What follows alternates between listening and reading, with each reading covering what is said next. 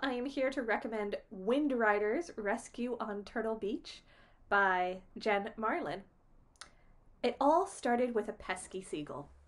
When it steals Sophia's ice cream cone, Max offers her a replacement, and before they know it, that same seagull leads them to an abandoned sailboat.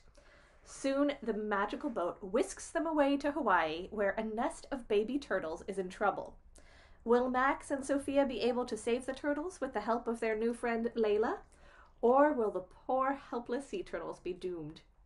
This is a great early chapter book for animal lovers.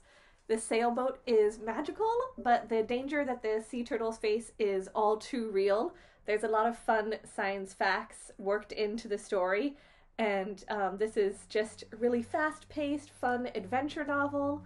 And there's a lot of great illustrations throughout, making this perfect for early chapter book readers.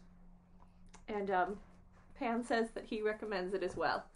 So if you're an animal lover, then you will love Wind Riders Rescue on Turtle Beach.